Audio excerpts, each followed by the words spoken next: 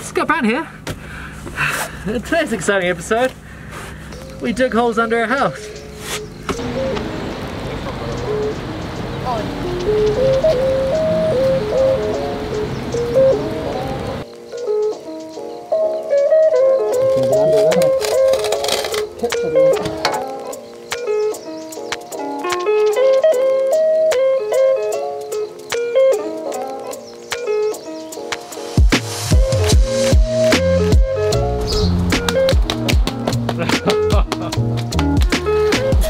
I wish I had my mask on.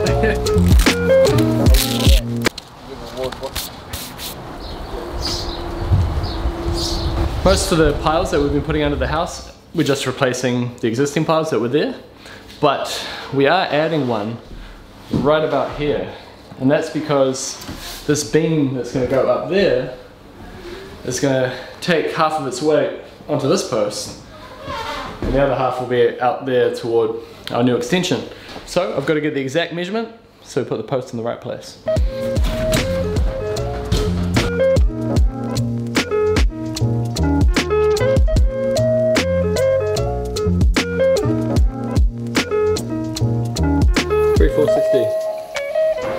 Don't let me forget that. So this is the point here that I measured to.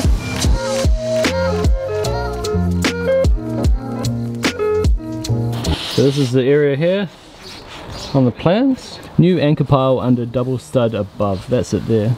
That is the size of the studs there that sit above this bearer.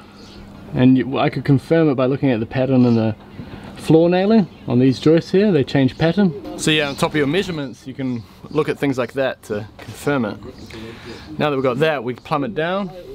This time we have to dig a 900mm deep post.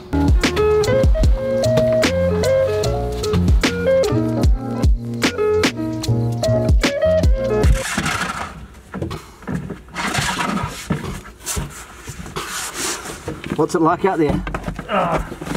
Sunny day, Richard. Is the air fresh? It's beautiful.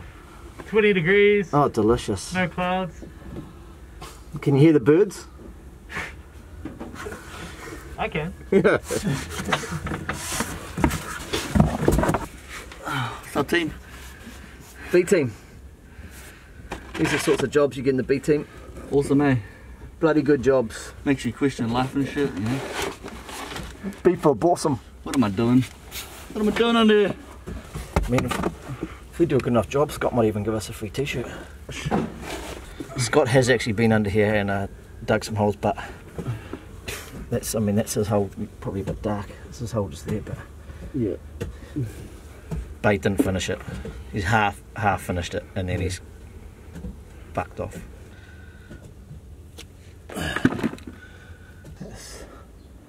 That's Scott down there. Look at all this headroom he's got. You can fly a jumbo through there. With daylight coming in, you can see it. I'm under here working by candlelight. It's like the goddamn Great Escape. Hope is a dangerous thing in a place like this. Hope could drive a man insane.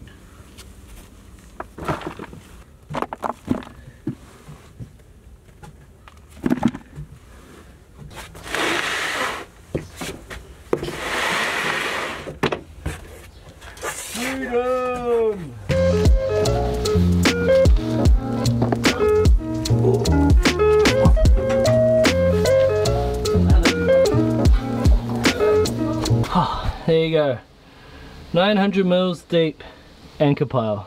And there are a few more anchor piles out here along this side. All those posts that are going down the side that the guys are under the house digging, they're all ordinary piles, thankfully. It's just that one point load there that's an anchor pile. We've got some more anchor piles in the extension part, and we're going to start digging that soon, but we're focusing on the ones under the house because we want to get that poured first, because you know the house is sort of propped up at the moment. We want to minimize that time. How's this one going, bro? It's a 450, so it's nice and easy. Where is it? It's a slug. It's a slug. Slug. Gross. Where are you going to put it? Pyro's lunchbox.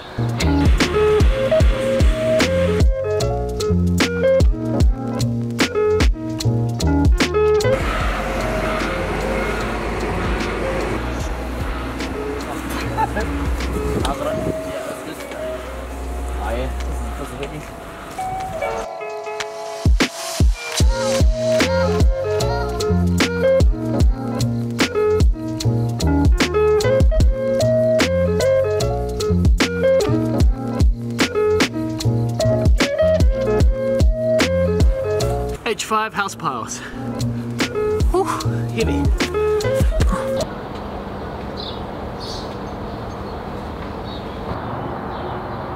There you go. You can see what we've done with the post there. See the top of it? It's got that wee chamfer on it. We put that chamfer in case moisture sits on top of the post. It's probably not going to because it's very dry under there, but it's just good practice. Anytime end grain's pointing up and it could be flat, put a chamfer on it. Let's cut a bunch of posts, shall we? So Paito's measuring that post, and he measures right down to the ground into the bearer, and then after that you take 100mm off so you get concrete under it. What's that, bro? 970. Got a series of battery saws here that we use to get that chamfer. It's not overly complicated. You get some gloves first. This stuff is heavily treated.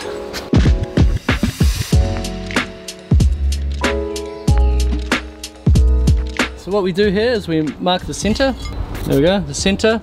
And then because the bearer is 100mm wide, we measure out from the center 50mm each side. And that is the point where our little chamfer is going to start. 45 degrees. And then that is what we cut off.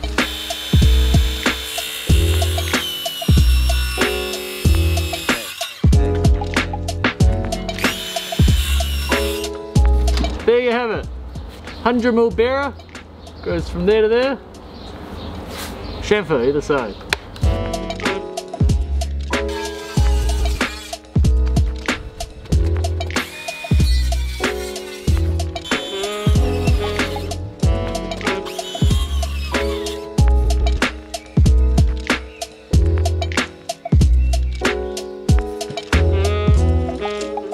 Alright, this is a two-man job putting these posts on the holes, but we've got some pretty heavy-duty screws to hold them in place. Little bugle screw there. Once we've screwed these posts up, then we'll be ready for the pour this afternoon.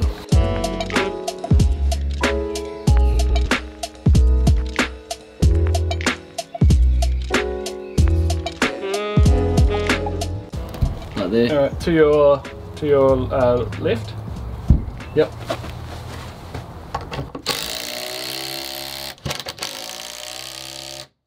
Strong screws.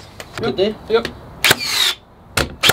Then we check it with the level as we're pouring concrete around it. Yeah, what was our odometer like? Not too bad. Seems pretty good. Oh, it's not Yeah, too a bad. little off, but Slightly this way. There we go. Perfect. voila! That's perfect this way. We're pretty good, eh? Oh, bro. It's better than pretty good, bro. Come on. You can see the chamfer in all its glory now. Hey. So there you go. So any moisture hits on that, it just goes down rather than, you know, eating away at the end grain. Nothing like a good chamfer, Scott. Oh, nothing like a beautiful chamfer, Paito.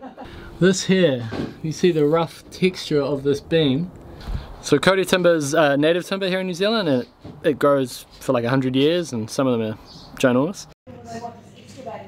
Swamp Kodi. Incredible. Sorry, that's 180. And back in the day they used to build houses with them here in New Zealand, and these bearers are pit sawn, which means, you know, the old school photos of one guy on the end of the saw and one guy on the other end of the saw, one of those, and they'd put the log over a pit, and one guy would be in the pit and one guy would be above it, and they'd go up and down, then they would rip the length of the log, and that's why it's all textured in that way. You see that in the joist as well. Solid stuff, man. And we've got a concrete pump. A lot of concrete going under there. It's a bit awkward trying to get under the house with buckets and all the rest of it, so we've got a pump that does the hard work for us. Yeah. Just go all the way to the last hole, Gio. I want to go down as well. Yeah, We're going in.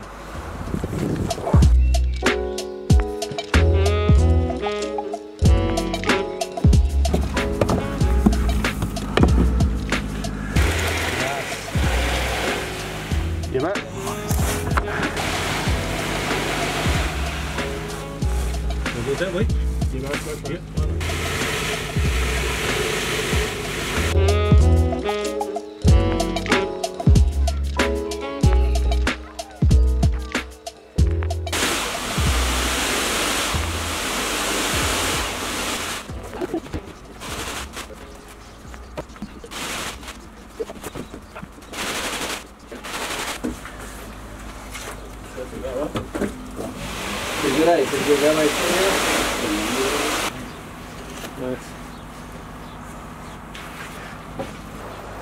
There you go, that's why we call it the big camera. Just finished the concrete pour. Very exciting. Hey! That was it? Might need to do a slow motion replay on that one. Hey! There it is.